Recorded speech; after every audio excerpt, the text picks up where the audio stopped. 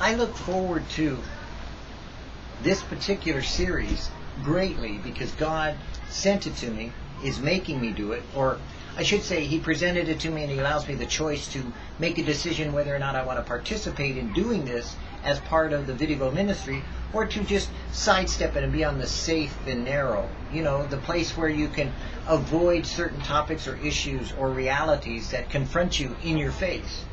Kind of like what I had to do with John MacArthur, because I have no problem sometimes with what he teaches at times, but there are times where he said things and does things that I have a problem with that I will confront directly and state to you. When men of God say something stupid, it doesn't make them less a man of God, it just makes them a stupid man of God. That they said something stupid, and so they were stupid about it. And they went out of their way to make themselves dumb and look dumber by presenting it in the internet, on the ministry, as a video, and to claim things against someone that can only be slanderous and libelous in the way that they presented it, and the way that they personified it, and the way that they continue to do it. And that's why God wants me to say, hey, guess what? I don't have a problem with things that the man teaches. I have the problem with what the man preaches sometimes against Billy Graham or against certain people that he doesn't agree with, that are more well known than he is, that are possibly more popular than he is, that may have a larger ministry than he does. And now, because he's not in that exalted place, he's now come out of his shell to make direct attacks on personalities and people that God has used in their life. And so God brought this into my life on purpose, for a design to say, hey, look, you can disagree with somebody that's in the ministry. I have no problem with saying, hey, I love Greg Laurie because I got saved in Greg Laurie's ministry. I didn't get taught in Greg Laurie's ministry. I went to Calvary for that. Greg Laurie is a dynamic man of God. He's a person God uses in evangelism and to preach the gospel, and to use that in a daily way to present to the people that would receive it great teaching. And there's some people that are ministered by his teaching. I don't get anything out of it. But when I go somewhere else, I'm blessed. And when I go to crusades or when I listen to different things at times, I'm enjoying Greg. Greg's a neat guy. But like any man of God, I know he's learning as we all are learning. And so if Greg makes a mistake or does something that I don't agree with, doesn't mean I'm right and he's wrong. It means that the possibility of there being an error is just something that we all should examine for ourselves. When someone makes a belligerent, stupid statement, though, as John MacArthur has against Billy Graham, I have no problem reminding him, hey, you touch God's anointed, be careful that your own anointing doesn't get in conflict with becoming a Saul rather than a Paul. And David was chosen as the anointed one when Saul should have remained as king and could have been blessed to the end of his days. And I pray that John MacArthur may be blessed to the end of his days, but I pray that he shuts up about Billy Graham and quits talking about certain men of God that are not what he claims they are, whether it be a Rick Warren or anybody else. That if God hasn't told him to say it, he needs to shut up and quit preaching it. No offense to him. But every offense that he's made against men of God that I know, that God has anointed, I will state and say, hey, no, wrong, I disagree. You can have your perspective and present it as a personal point of view. And I have no problem if you would do that. But when you come out and teach and preach and talk against men of God as though they were not from God, then I will stand against you. So God brought this particular wonderful devotional. I'm assuming it's wonderful because I haven't read it yet. But we're going to go through this devotional because God wants to put it in my face to show you how grace can still apply to people I adamantly disagree with, as far as their teaching may be concerned, or as far as some point of view they may have. But at the same time, I can support what they're doing in the ministry because they preach the gospel. I see that with possibly, Osteen, who may have inherited a ministry that he has no clue what he's doing, but in some ways, maybe God's using anyways. So if people get saved in Osteen's ministry, God bless them. If you're trying to learn from Joel Osteen's ministry, I'd tell you to go somewhere else. But if you're just going to be, given some encouragement, hey, God can use anything and anyone at any point in time, including people like John MacArthur, including you, and including me. So let's look at the Word of God today, as we know that it's not John MacArthur teaching us, but it's the Spirit of God that dwells within us, who causes us to be enlightened by the Word, to be taught by the Word, and to be encouraged by the Word. So today, as we read the title and we try to apply it to our lives, it's called Integrity Triumphs Under Fire. I hate the word integrity because I already know. Show me a man of integrity and I'll show you a sinner saved by grace. Period. Because integrity is one of those things that you're supposed to reach for, but you'll never attain because you are a sinner. And you'll sin just as easily as anybody else you'll fall into. So you need to learn grace and mercy. But we're going to stick with the title. Integrity Triumphs Under Fire. Then Shadrach, Meshach, and Abednego were tied up in their trousers, their coats, their caps, and their other clothes, and were cast into the midst of the furnace of blazing fire. For this reason, because the king's command was urgent and the furnace had been made extremely hot, the flame of the fire slew those men who carried up Shadrach, Meshach, and Abednego. But these three men, Shadrach, Meshach, and Abednego, fell into the midst of the furnace of blazing fire, still tied up. Daniel 3:21-23. I have no idea what version that is of the Bible, but God bless them anyways. When God doesn't deliver you from a trial, He refines you through the trial. When facing excommunication at the Diet of Worms, Martin Luther wrote to the Elector Frederick. We'll let that go by, because we're singing. I almost feel like it's appropriate, but we're not going to go there because I'm trying to be very attuned to the things of the Spirit and not of the flesh.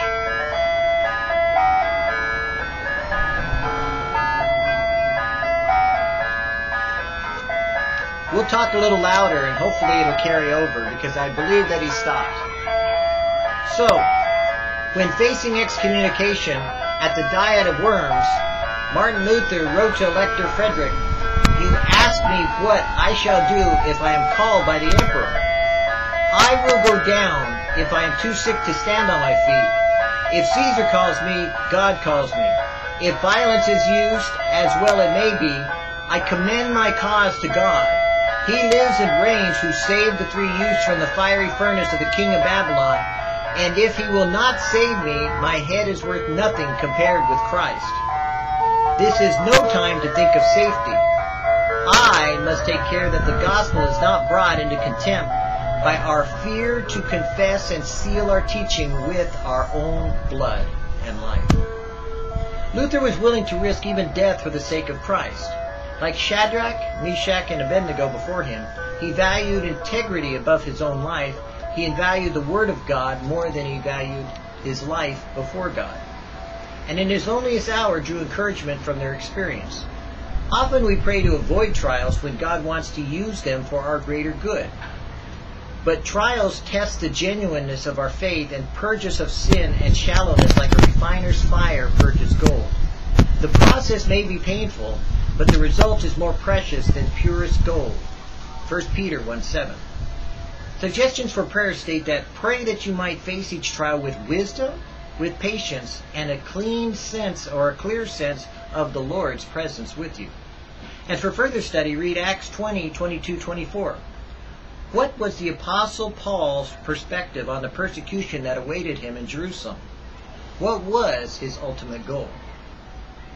And so, I look at this and I think, what a wonderful testimony that Luther had and the children of Israel in Daniel, Shadrach, Shadrach, Meshach, and Abednego, in the sense that even though God may slay us, we can trust Him. Even though God may take us into a trial, we can trust Him. Even though it may require our death, we can trust Him, because whether we live or whether we die, we live or die unto the Lord. And so in all of that, we can have the reality of our faith by living what we say we believe. Let our words be few, Jesus said, but let them be things that we do. For if we used but few words and hung on to them as though they were precious gold, then maybe we would do more of what we say we are than just say what we should do and we don't do. There's often a tendency in evangelical Christianity to cover our failures with grace and forgiveness, to go on because we're extended mercy without the reality of saying, hey, I need to stop saying it unless I'm doing it. I need to stop preaching it unless that teaching is a part of my life and I'm learning it and applying it to my life. When we choose to use certain words, we need to make sure that they are a part of us, that they live in us, that they breathe life of experiences we've gone through in them, so that they would not come back to convict us, but that through the trying of our faith, we will have been produced patience in us, that we will not teach those things except that we have learned them firsthand from knowing God and going through those trials and tribulations that make the Word of God real in our life. What you don't know, don't say. What you haven't experienced, don't teach. What you haven't lived, don't try to tell someone else about.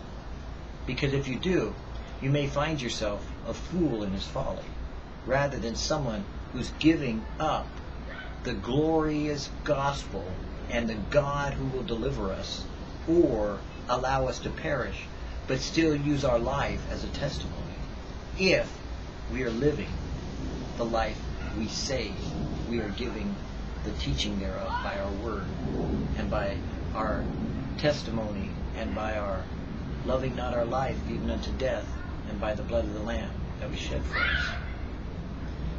Let our ministry be that truthful and that reality. As I've said, that video must be, because if you see or hear something here that isn't true or applicable to that life with which I'm living, then I will stop video and quit immediately. Because what you see is what you get. Who I am is what I am. And that's why I can say to this man that, we've read the word that God has given us through the testimony of the devotion this afternoon, to consider our ways and to think on these things and to apply that which is good and reject that which is wrong, or apply that which is only profitable to our own personal experience, but at the same time not set ourselves up for a fall, as possibly this man may have done at one time. And I pray that today he has changed his ways, even as I continue to pray for him every day. For you see, it's not the question of whether we will or we have gone through trials. The question is, have we learned from those trials and tribulations we're going through to be able to stand with the children of Israel and say, yea, when I stood for God, God delivered me. And even had he not, I still to this day would have said, though he slay me, yet shall I praise him. Whether he delivers me or not, you shall know, O Nebuchadnezzar, there is a God in heaven. And that is the reality. I think Nebuchadnezzar, Belshazzar. Had to think about that. And so, when we live out what we're about, in other words, when we divulge our life's experiences in this learning process, make sure when you say something that's an opinion, it's an opinion.